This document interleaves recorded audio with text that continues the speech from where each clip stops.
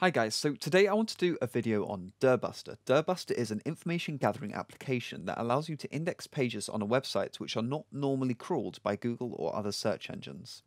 When search engines visit a website to index it, they will detect links on each page. By visiting the links and doing the same on each of those pages, they can build a map of the site.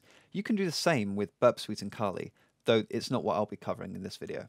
When pen testing websites, you'd probably want to check each page for vulnerabilities or to see if it contains useful information. While you could create a sitemap just like Google does and go from there may be other pages on the website which just aren't linked to, so they won't show up.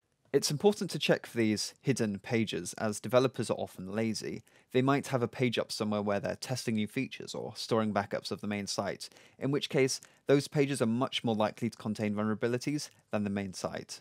Dirbuster will scour a website for unindexed resources using a word list of common file names, hopefully discovering files that may be of interest. So I'm going to be using the stock Kali VM downloaded from Offensive Security. So to find Dirbuster, you're going to want to go to Applications, and then Web Application Analysis, and then Web Crawlers, and go to Dirbuster. And then it opens up. So this is a GUI-based tool. So for the target URL, I'm going to be using something local, so if I can paste that in. Though I was going to demonstrate this on an actual website, but it didn't work out great. So remember to add the HTTP or HTTPS, depending on whether you're using SSL. And remember to add the port 80 for HTTP and 443 for HTTPS. Okay, so we're going to want to click Go Faster, so it will just execute in a fraction of the time as it normally would. And then it's going to ask whether we want to do a list-based brute force or a pure brute force. So we're going to do list-based because it just takes a lot less time compared to pure brute force. So we're going to go to browse, and this is going to be the same location if you're using the Kali, a Kali VM like I am. So I'm going to go to the root directory, go to user, share, and then find Dirbuster here somewhere. There we are.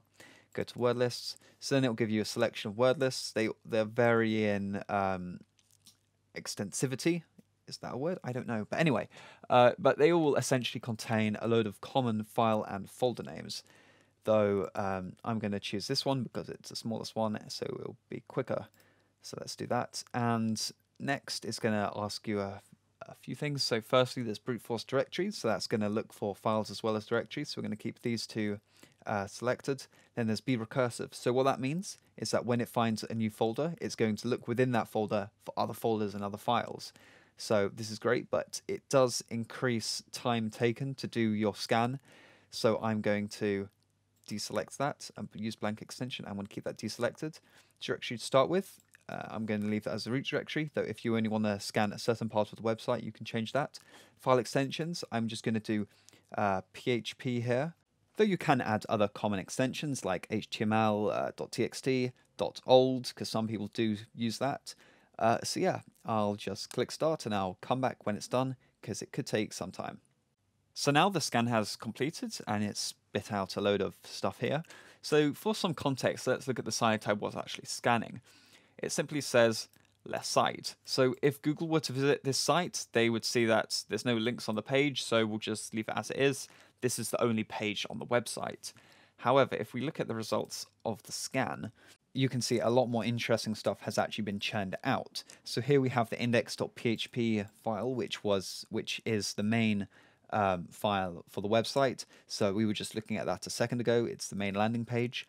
And we've got a few other uninteresting things which have been discovered. So there's image and icons. But then if we look down a little more, there's backup. So this might be an interesting folder to look at. It could contain backups for the website. Maybe some of those backups are still linked to the database.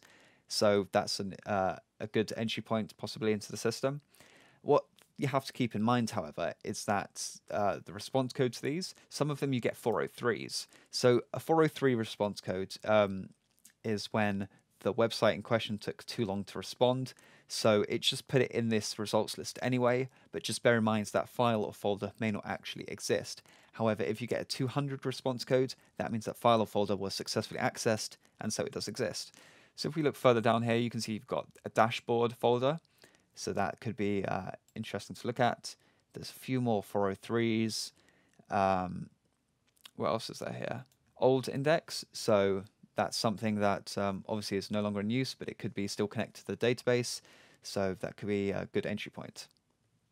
So that's the general gist of Dirbuster. It helps you with information gathering and finding files and folders which aren't generally indexed by search engines. So yeah, if you like this video, remember to like it. If you haven't subscribed already, remember to do that. If you have any questions or comments, just leave them in the comment section down below. Follow me on Twitter, I'm @Satonic, and stay tuned for more hacking videos.